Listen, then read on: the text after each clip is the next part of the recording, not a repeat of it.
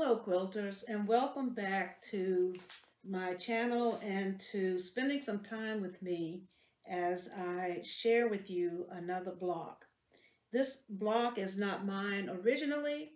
I saw this pattern on the internet, and I think it's a pattern that was designed by Connie Crescent Campbell, and I found it on her blog, Free Motion by the River.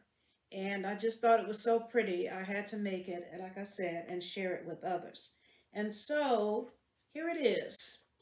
It's called the Rainbow Rail Fence Block. It's a large block, it's a 16-inch block. It's made from strips, as you can see, and it has a center square. And you can either use a jelly roll to make this, or you can buy yardage and cut the yardage into strips. But it is just such a striking block. I can hardly wait to complete all of mine and put them together in a quilt. So this is what we are going to work on today.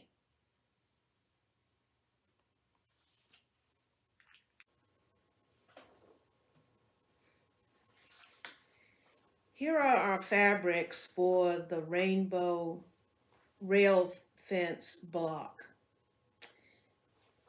I have 4 fabrics. I've decided to use blue fabrics for my block.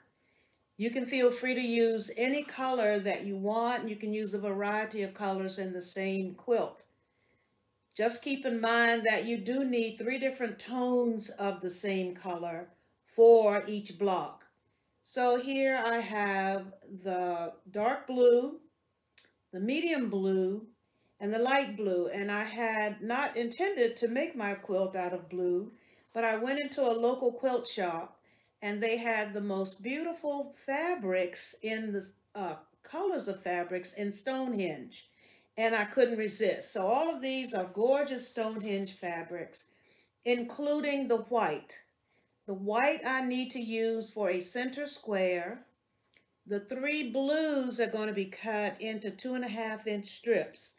Now you can easily make this quilt using just jelly rolls. If you have jelly rolls that have the color that you want and you have 3 different tones of the color, by all means feel free to use that, because I am going to cut these into 2.5-inch strips. So if you have jelly rolls, that first step has already been done for you. You can choose a white for the center square, or you can choose any color you want that coordinates or complements the other colors that you have chosen.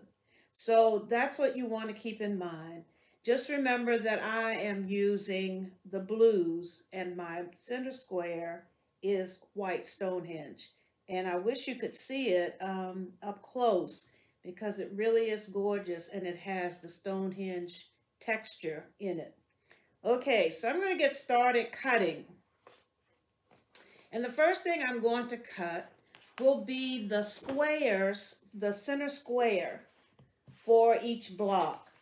Now, I know that I want to make 20 blocks. This pattern makes a very large block. It's a 16-inch square block. And I want to make 20 of them because I like large quilts. That means I have to cut 20 squares out of the white fabric. And these squares that I'm about to cut are 4.5-inch squares. So the first thing I'll do will be to cut a strip of fabric across the width of the fabric, and then I can cut that strip, which will be 4.5 inches, into 4.5-inch squares. So I will start there and then cut the strips from my blue fabrics. First, I need to press this piece of fabric. Okay, I have cut 3 strips from my white fabric, 3 4.5-inch strips, and I have stacked them one on top of the other. And here you can see that. There's 1, 2, 3. And I want to make sure that they're very even. This means that I can do this a lot faster by stacking them. I think I'll bring that up on the table. Make sure that they are, the edges are even and that they're straight. And the first thing I'm going to do is get rid of the selvage edge. So I'm going to pull this up here so you can see that. I don't want the selvage in my quilt. So I'm going to cut off about 3/4 of an inch to get rid of that selvage. And this way I get rid of it on all three of them at the same time. Okay, now it's just a matter of measuring 4.5 inches, 4.5 inches, 4.5 inches. And as I go, I can keep up with the number of squares I've cut. And I will know when I have cut 20 squares. That's the first three. And by stacking them, you see it goes a little bit faster. You do want to take your time and make sure your cuts are as accurate as you can make them.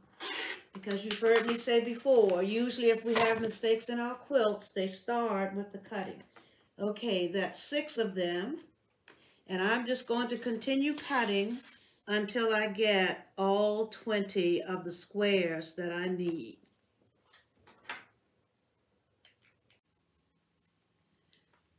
Okay, I have all of my 24.5 inch squares cut, and I'm going to put them aside.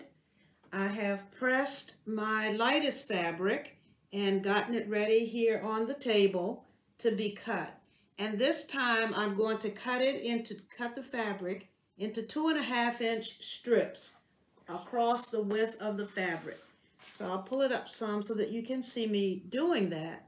And that's what you're going to do with all 3 of the blue fabrics, or in your case, whatever color you're using. So I'll cut a few and then just go off camera and cut the rest of the strips that I need. Some of you are wondering how many strips I need to cut or how many strips you need to cut. And this is one of those patterns that allows you to make it whatever size you want. The block itself is 16 inches square. And in that block, our colors are going to be cut after we cut these strips. They're going to be sewn together and cut into 10.5 inch strips. So you have to figure out how many 10.5 strips times 4 do I need for the number of blocks that I'm going to make. And I can't tell you that because you are going to make a quilt that's not the same size as mine probably. I just like big quilts, so I know that I'm making a big quilt. But if you keep in mind the dimensions, a little bit of math, and you can figure out how many of these initial strips you need to cut. And so once again, let me just say what I previously said. Once I cut the strips for out of each color, each tone of the fabric, those strips will be sewn together and then cut into 10.5 inch lengths.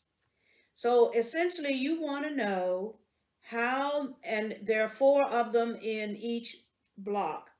So you want to know how many inches of the fabric you need, multiplying it times 4, to make the size quilt that you want.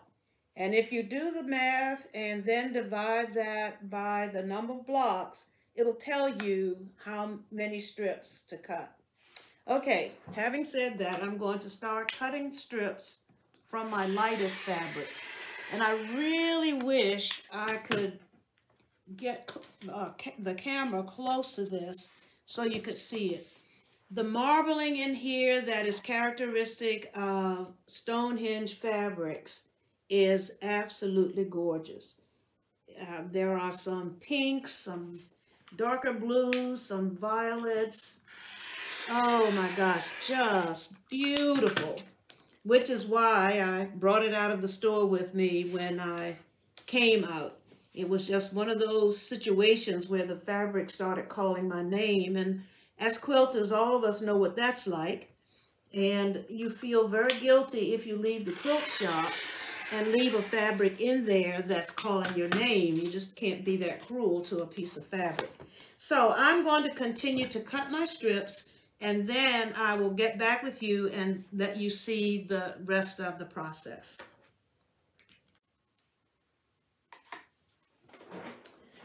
Okay, I have cut the strips from my light fabric.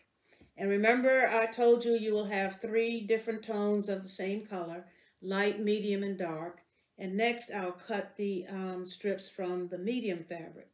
But I want to share with you a little bit about how to decide how much fabric to get, because that's always very important to all of us. We want to make sure we have enough to complete the project, but we certainly don't want to overbuy just for the sake of overbuying and creating a stash full of scraps. One of the things that will help you with this is, first of all, decide how big you want your quilt to be. Remember, I said I want my quilt to have 20 blocks, 20 16-inch blocks. That's a pretty big quilt, but I like big quilts. I also know that when I sew together a light strip, a medium strip, and a dark strip, they'll all be the same length, approximately 42 inches wide. Once they are sewn together, I have to cut them into 10.5 lengths.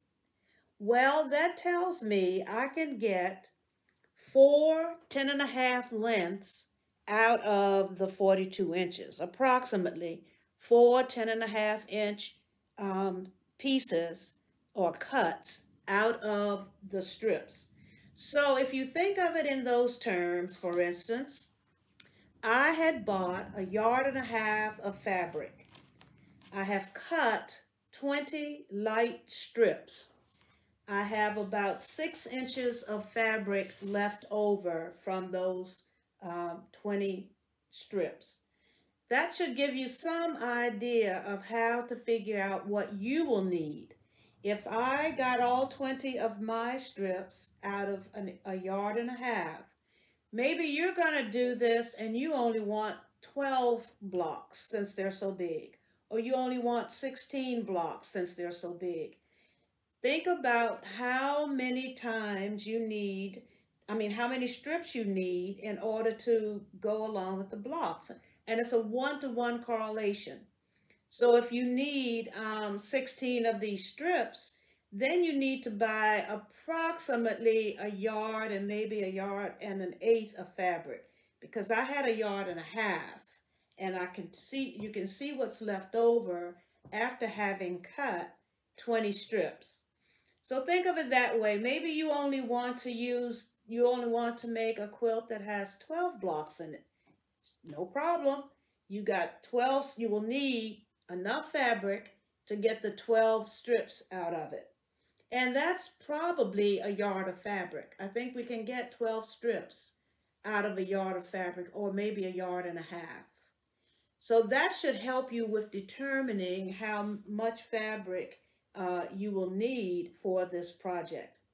Okay, now it's time for me to put the light fabric aside and get my medium fabric, take it to the ironing board and press it because it has creases in it, and then I'll be ready to cut it. And once again, oh, the Stonehenge fabric, can you see that? Isn't that absolutely gorgeous? I am just amazed at how pretty this is. And for so long, I thought Stonehenge only came in those yellows, golds, and browns. Well, it turns out Stonehenge has a large variety of colors in which they produce this fabric. Well, the Northcote company that produces the fabric produces it in a large variety of colors. But when I saw these blues, I knew I was hooked, and I can hardly wait to see what the block looks like. Okay, I'm going to the ironing board, get this pressed, and then I'll come back and cut the strips for this.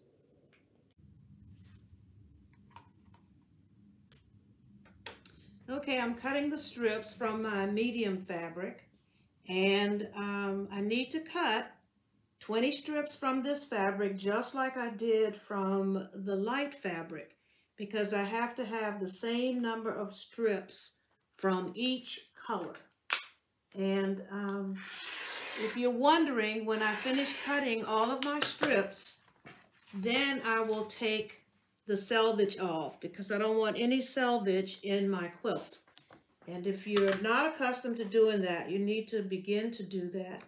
Always take the selvage off. You can do it before you cut the strips, or you can do it after you cut the strips. I tend to do it after because I think I can be a little more accurate taking it off of a few strips at a time as opposed to the whole yardage. But this is what you are going to do to make your quilt.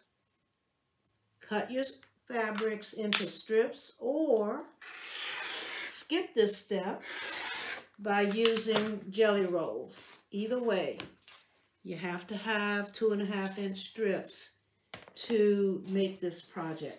So I'm going to continue to cut the strips from the medium fabric, and then we will do the same thing to the dark fabric.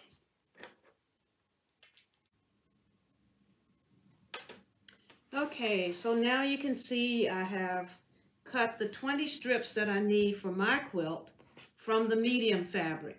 And you can begin to see the beauty of these fabrics as I line them up beside each other. I mean, just gorgeous. And then we're going to put that dark blue, dark Stonehenge blue over here. But it's just got the most beautiful colors running through it. The purples and the violets and the pinks. Very, very pretty. Okay, I need to press my dark fabric and get that cut. Okay, once you have cut the strips from your dark fabric, your medium fabric, and your light fabric, then you're going to sew those 3 strips together from selvage to selvage to make a unit. We have to have these units all sewn before we cut to get the units into the block. So I'm going to cut this unit and show you how I go about doing that. Now, just a little an aside, if you're still wondering how much fabric you're going to use for this, one of the things I discovered was that each strip, since it's 42 inches wide, each strip will give you 1 block. So when I finish cutting this unit, for instance, this unit of 3 strips, I will have 4 segments, and each block requires 4 segments. So that might help you with determining how much fabric you're going to need for this. Once again, 1 strip will give you 4 segments because we are cutting these 10.5 inches long, and 10.5 will go into 42 approximately 4 times. So we can get the strip. Be careful with your cutting, but you should be able to get 1 block out of each unit. So then when you start looking at how much fabric do I need, you do that by counting the number of blocks you want to make. Remember, I said I'm going to make 20 blocks because I like big quilts, and this is going to give me a big quilt. You may not want to make 20 blocks. You may need enough strips to make 16 blocks or 12 blocks. Whatever size quilt you want, you can just about count the blocks based on the strips you're using in the unit. So that will help you with determining how much fabric you're going to need. And let's get started with the cutting. The first thing I need to do is take these selvages off. And I mentioned earlier that I do that at this point. And I'm going to use my ruler and my rotary cutter. I don't eyeball this because it's too important. So I like to line everything up. I've lined this edge up with one of the lines on my cutting board. And I have a line here just behind the selvage that I can line up my ruler with to get a nice straight cut. And I want that cut to be perpendicular to the edge of the unit. This little ruler wants to slip around, so let's get the big guy who won't slip. And I just want to line it up against the line that's just behind those selvages and take the selvage off. Okay, no guesswork here. Now I'm going to use my ruler to measure 10.5 inches. Now rulers are only 6.5 inches, and I understand that. But if you turn the ruler so that one is here on the fabric and put the edge of the ruler down on the 10.5 inch mark, you will get your 10.5 inch cut. And this is a little bit wider than the ruler. So in order to make sure I get a nice straight cut, I just put another ruler right beside it. Just butt them up. I've got 10.5 inches, and here's my first cut. Nothing to it. There's the first one. And I'm going to continue doing the same thing to get the rest of the units that I need for one block. Here I go again. The 10.5 inch line is down at the end. I put this little ruler beside it so that I don't have any space where the rotary cutter can waver. I want the rotary cutter to go straight across and give me a straight cut. So that's unit number 2. And see how we can get these units out of the one strip. That's one strip of each color. The three tones rather, have been sewn together. And we're going to get enough for one block. When you finish cutting this unit that you've sewn together, you should have 4 cuts. And when you do, that's your one block. And that helps you to determine how many strips you need for the number of blocks you want to make. Notice that when I finish cutting this, I will even have a little bit left over. I'm not going to do anything with it right now, but there are about 2 inches left over from my cut. And you just saw me take one unit, and I've gotten my 4 cuts from that one unit. And that's what you're going to do as well when you start cutting yours and when you start making your blocks. So once again, I don't want to beat a dead horse, but I do need you to understand, one strip of each tone, dark, medium, light, dark, medium, light, one strip of each tone will be sewn together into a group of 3. Press it, press all seam allowances in the same direction toward the darker fabrics, and then you're going to cut your units of 10.5 inches from the 3 that you have sewn together. And really, that's the key to this whole block. Once you do that, the sewing is very, very simple, and the block goes together very quickly and very easily. And later, we're going to the sewing machine together, and I will demonstrate that for you.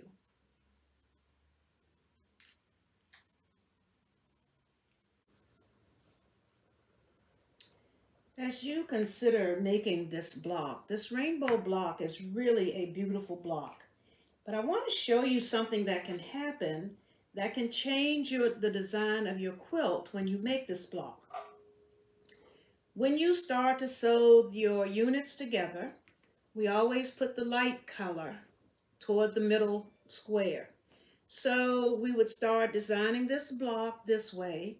The middle square is here, and we just continue to put the units around that middle block until all of the units have been sewn. The other thing that one of the things that can happen is if you notice down here, and I'll try to get that onto the view of the camera. Okay, if I start sewing this together by putting that center square on the right end of the first unit. All of the units are going to orient toward the right. Let me show you what I mean. I'm going to put this here, put this one there, put this one there. And hopefully you can see all of this. What you notice is if you look at the light strips, you can see how the light strips go toward the right. This one moves to the right. This one comes in to the right. This is down and this is up. But notice how they orient to the right. So if you were to go around this, that's what you would get. The same thing happens, or just the opposite happens, when you start with this center square on the left of the first unit.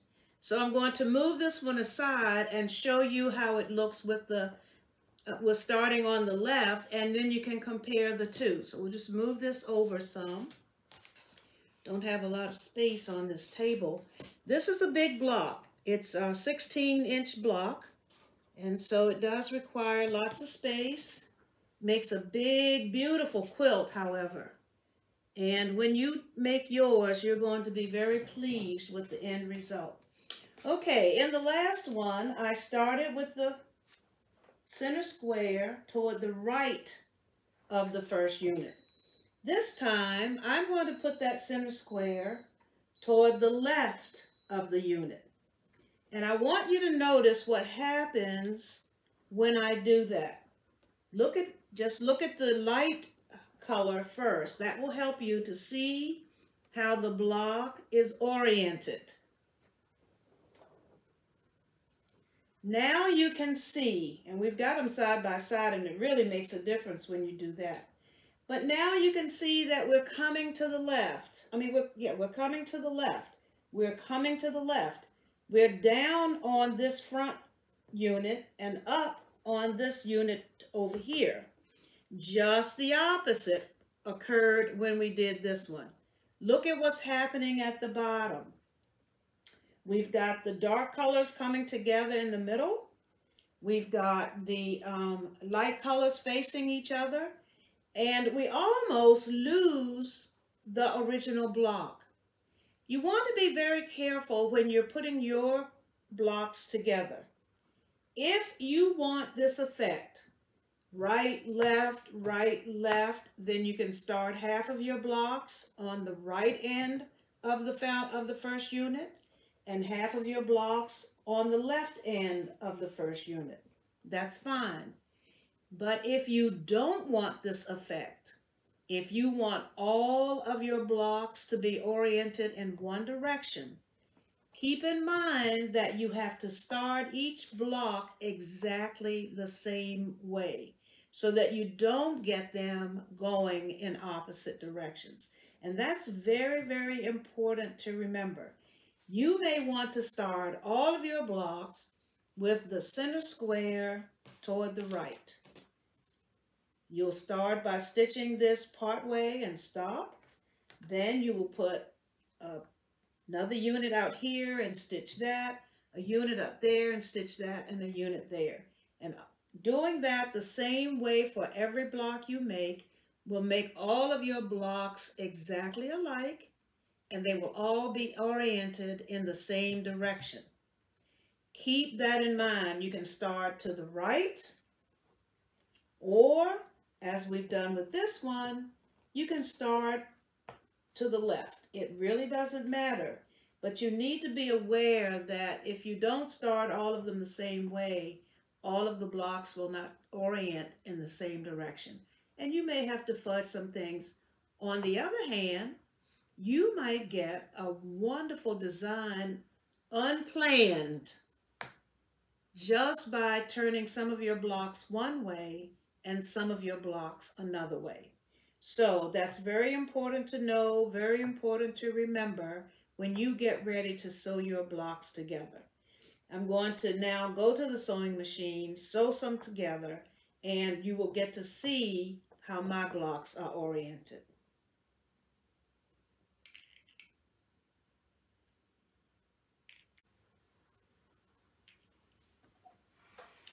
Okay, I've sewn my blocks, and here is what I was describing before they were sewn.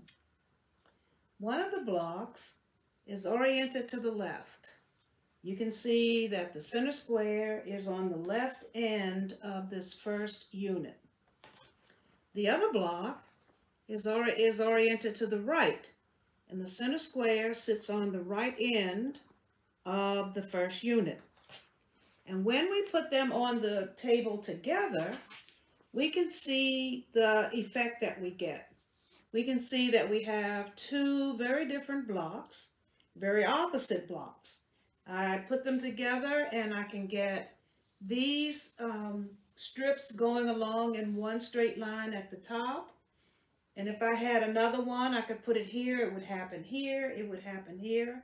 And we can see that the other strips make a very fine vertical grouping in with the blocks. And it doesn't matter whether you put them side by side that way or side by side this way.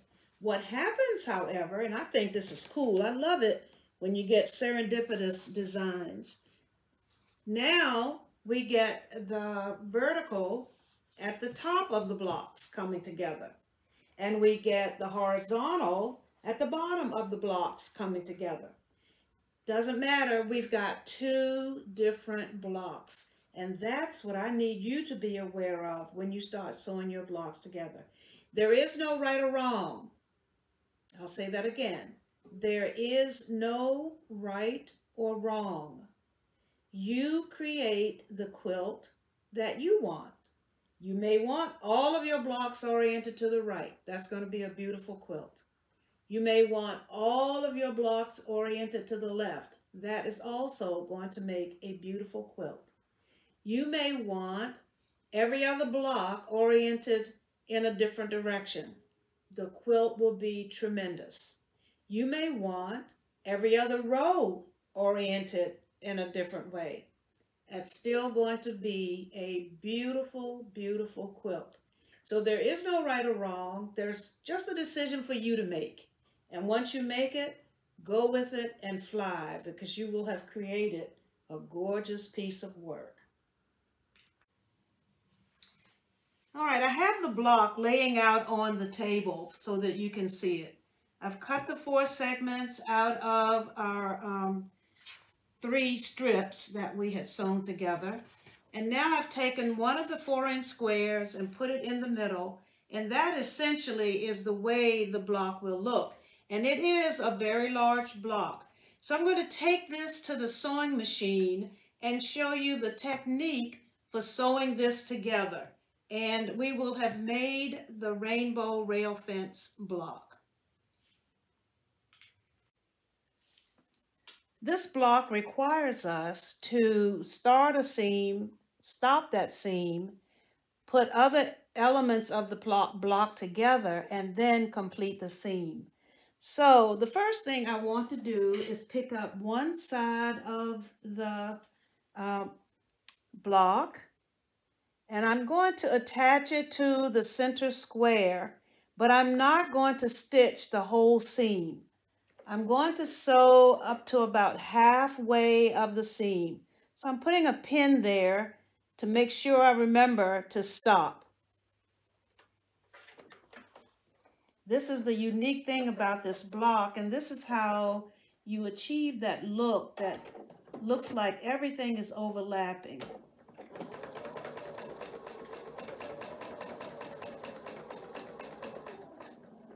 When I get to the pin, I'm going to backstitch. Okay. And I can just leave that there. I want to clip some threads.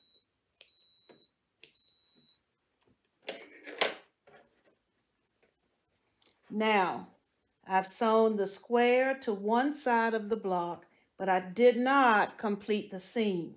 I'm going to press this seam allowance, press it toward the blue, and then we're going to sew another side of the block over here.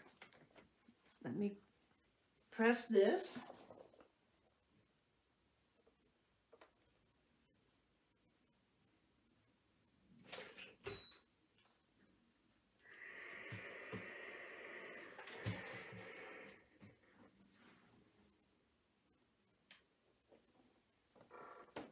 Okay, now this was right here on the block, so I'm going to pick up the next piece. And I want to make sure you notice what I'm doing here. We keep the lightest color of our blue toward the white center. The lightest color comes inside, the darkest color is on the outside. That's very important for you to get the rainbow effect. Remember that on a rainbow, the lighter colors are on the inside of the rainbow, and the darker colors, the blues and purples and so forth, are on the outer side of the rainbow. So we're going to follow that pattern for putting this together. And once again, please sew slowly, maintain your seam allowance, so that you get a block that you really are proud of.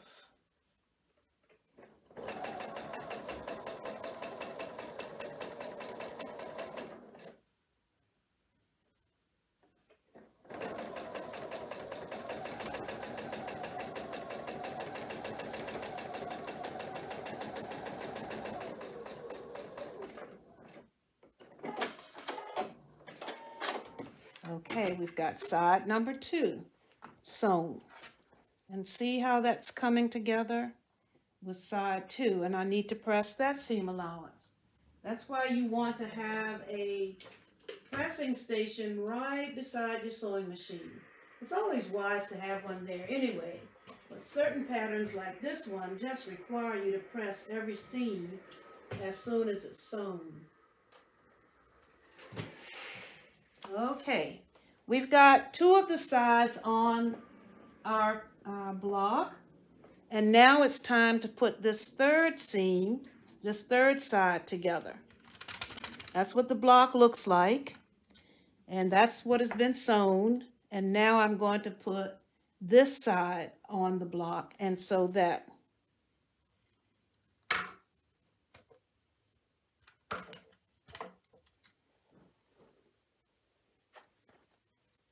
And I want to sew this one with those seam allowances from the blue fabrics up, so I can make sure they don't turn over when they get to the feed dogs.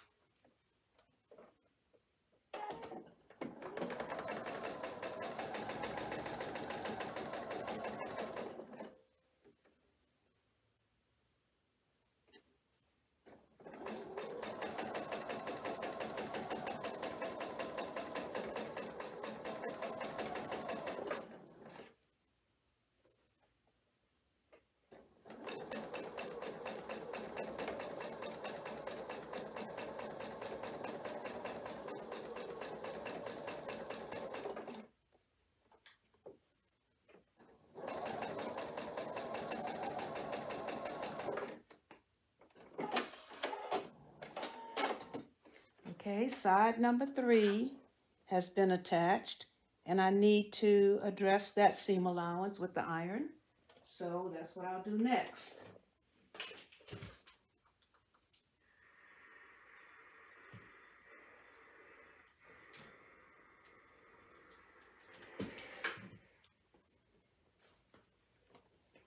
And we have our block almost done.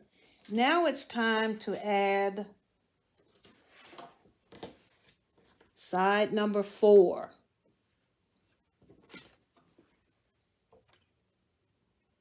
And number 4 helps us to understand why we did not complete the first seam. As you can see how that is going to go right in there, and the last thing we will do is complete this seam.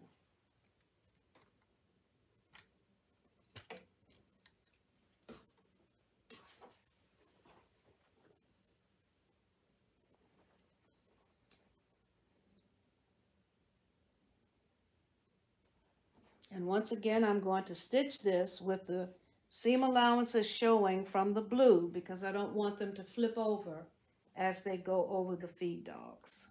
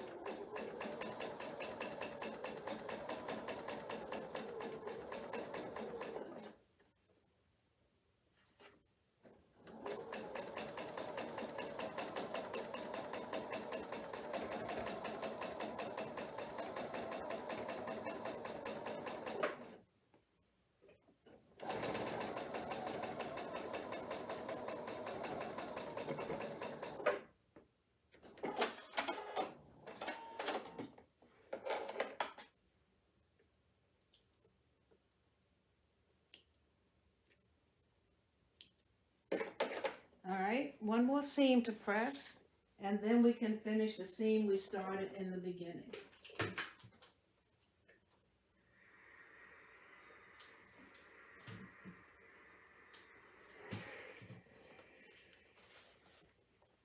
And here we are. We've gotten all four sides on, and you can see that incomplete seam that we started right here. And now all I need to do is follow that seam and complete it by joining the first side we put on with the very last side. And so here we go. And I'm going to sew once again with the seam allowances up.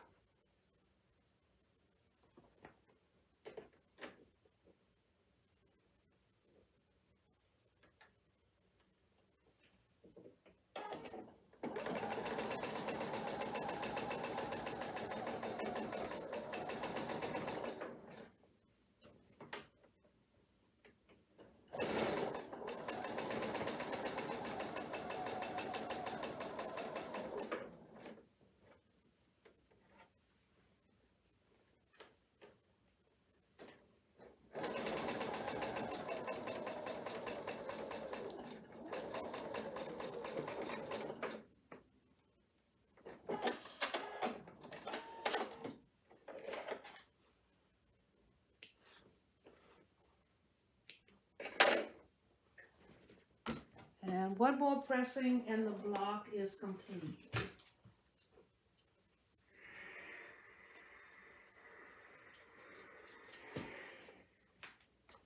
And here is our rainbow rail fence block. And I'm going to demonstrate that stitching one more time because I really want you to understand why we start a seam and stop it, and then how we get all the sides on and make the sides look like they are overlapping.